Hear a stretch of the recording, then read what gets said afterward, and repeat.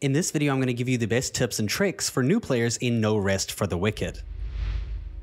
So starting out right at the beginning, I recommend going to your settings. And in the gameplay tab, if you go all the way down to the bottom, there are 3 stats here that you can turn on, like the show enemy poise bars, so that you know when you're about to stun an enemy. This is shown by the white bar under their health bar. And once this fills up, they stunned.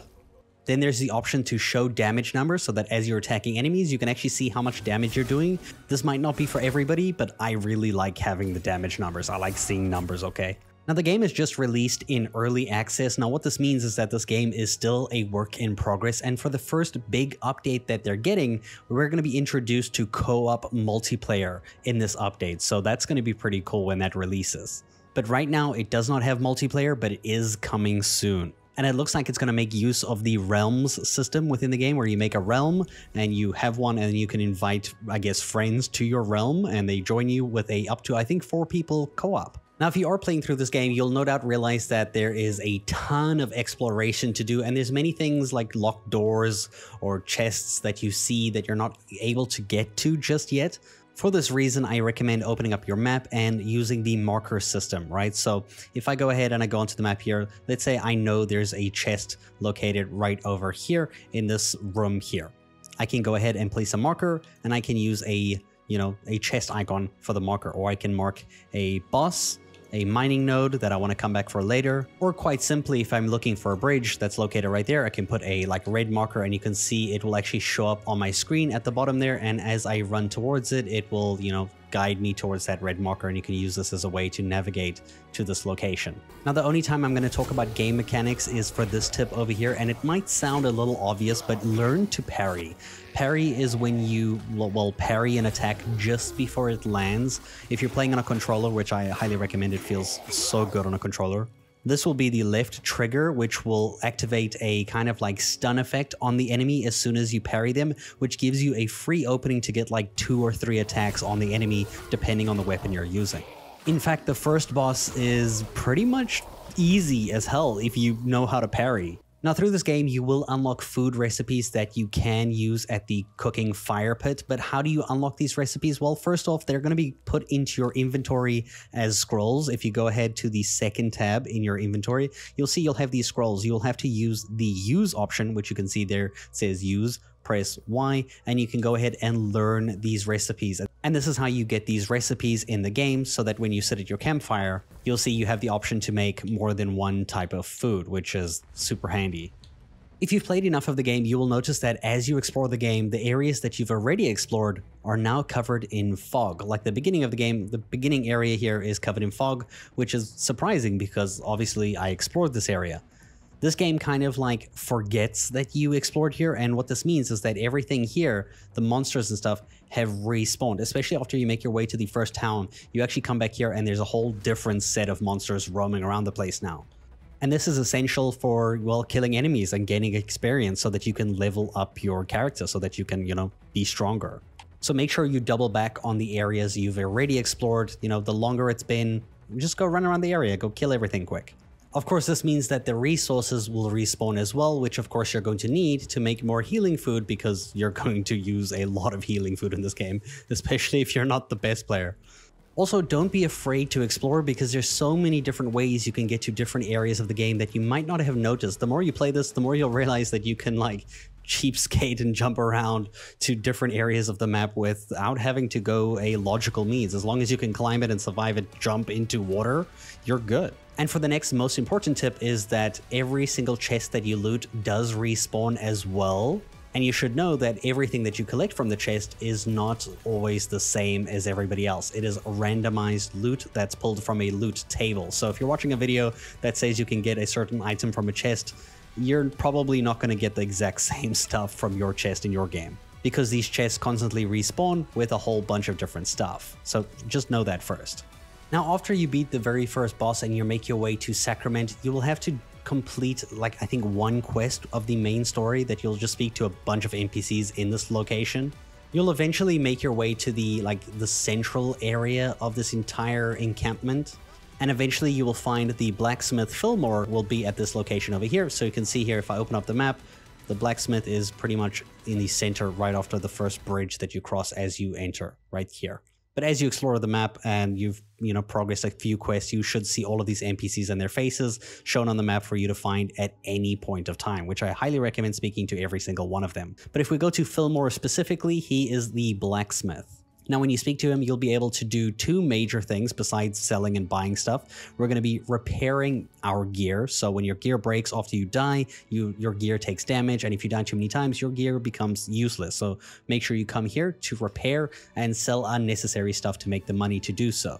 But a very, very, very important thing is that you can also come here to upgrade. Now, upgrading is really cool because you can take an item and make it really, really strong by upgrading it. For example, look at these daggers that I'm using over here. They have 8 damage. Now the starting daggers I think have like 4, I think it was 4 or 3, something like that. It's going to take armor shards and copper ingots to upgrade the basic items like 3 times. After 3 upgrades, the ingredients become a little bit more harder to attain. But having a weapon that does 8 damage instead of 3 damage is a big difference. Of course, you can upgrade your armor here too. You can see I'm only level 8. I'm level 8 and I have some really good stuff, and a lot of the things that I fight right now don't actually, bother me as much as they did at the beginning of the game. Now, this is not the only NPC who can make your gear stronger. If you go ahead and just walk around the corner over here just to the northwest of the location, you'll find Eleanor. Eleanor is right over here, as you can see from the blacksmith, just right here. Now, when you speak to Eleanor, she has a ton of different things that she can do. The first thing is enchant. Now, enchanting takes a gear and upgrades it to a different quality. So this right here is a white quality, armor piece.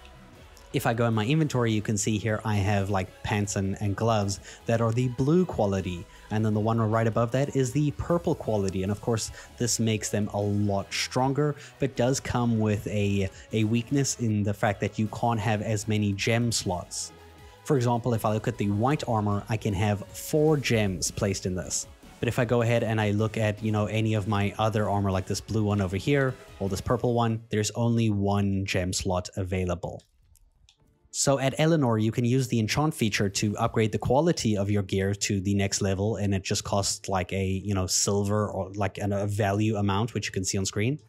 Alternatively, you can use the infuse option, which allows you to put gems into your gear so that you can get a different effect, like an extra bonus of sorts, like how you see some of the text over there, like focus gain increased by 9%. You get gems that do, stuff similar to that. And then her third and final option is a very scary one if you don't know how to use it properly, which is the runes. Now in the runes here, you'll immediately see 2 weapons that I have here that are in my inventory. This is my one that I'm actually holding right now, which you can tell by the hand icon, which means it's equipped. And then I have this big ass claymore that I looted recently, which is also pretty cool that I don't want to get rid of. Now, a rune is actually the attacks that you can do when you use focus, right? If you see on the screen here, you can see it shows the rune for juggle strike. And if I go ahead and I select this weapon, you'll see the rune here on the left or in the main screen is juggle strike, and it's extractable. If you press extract, you can put this rune into your inventory and actually apply it to a different weapon later on. So if this weapon sucks, but I just want this ability for another weapon, I can go ahead and steal this rune for later, have the weapon be destroyed in the process, because that's what happens when you extract it. Alternatively, you can go to an empty slot and you can go ahead and select, and you can place a rune of your own choice. Eleanor actually sells some runes herself, like this Pulse of Health, which I bought from her as well, which you can equip onto one of your weapons. So this is how you're going to place runes that you've gained from other weapons and put them into your main weapons. Like for example, on my daggers, I have the Dual Breaker and I have the Fire Throw, effects on here. And this is your focus bar. So when you're holding one of the, LB or RB, which is like, your main weapon or your offhand weapon, in case with the daggers, it's the same button. But you can see here, it changes the thing at the bottom left of the screen, and you can use these attacks, which are your main attacks, which uses that focus bar, which is that purple bar just under your experience bar at the top left over here. So you can see my second attack here only uses 50, which is halfway. So I can go ahead and use this now, which is the Fire Throw. So I can throw a fire weapon, it hits an enemy, puts them on fire, and then it comes back and hits them on the way back, sets them on fire again. So be very aware of this knowledge as you're finding weapons. Instead of just straight up selling them, you might actually be able to, take their runes and save the abilities that they have for later. So now, while you will get plenty, and I mean plenty of quests in the main town of Sacrament, there is an NPC over here right by the Whisper. So the Whisper that's right over here, which you should find at this location. There is Captain Randolph, who is located right here. He is an NPC which you can do several things at, like bounties and challenges, which give you money and other kinds of rewards. So if I go ahead and I speak to him here, his first option, bounty hunting, is where you can choose a bounty that you have to go ahead and complete. For example, I have this one here where I have to slay torn rats infesting the Orban Glades area. And you can see the reward I get there is at the bottom right. I get some money, a sword, a recipe, and looks like a armor chest piece. But you're only allowed to select one bounty at a time. Now, these are the ones available daily, and if you go down here, there's bounties available for the week. So you can only do one of these right now per the week. Well, one of them active at a time at least. So go ahead, read what the objective is, see where it's located. You can actually also go ahead and access these from your activities screen in your main menu, and you can go to the bounties by pressing the right trigger. You can see in the middle of the screen, and you can go ahead and find these at any time when you're playing the game to, get that information of what were you supposed to do again, kind of thing. But you'll also see we also get challenges from Captain Randolph. And for challenges, at least in this case, we're able to accept every single one that he gives us. So if I go ahead and I go to challenges, which is his second option, you'll see I have all of them active, right? You get the 2 weekly ones and you get the 5 daily ones, right? So when you want to go ahead and turn in a challenge after doing it, like this one over here where you had to enchant one weapon, I'm going to get some gold and some items. I can go ahead and turn this in and boom, I get those rewards and the daily challenge is complete. And obviously tomorrow you'll come back and there'll be 5 new daily challenges to do. So this is stuff to get yourself some gear, some items so that you're progressing very nicely. Some of them are super basic, but are things that you can actively do to make progress and get quest rewards by, just playing the game. And that's everything I think you should know as a new player to No Rest for the Wicked. If you have any tips of your own, please feel free to share them in the comments down below for everybody else. And thank you guys so much for watching.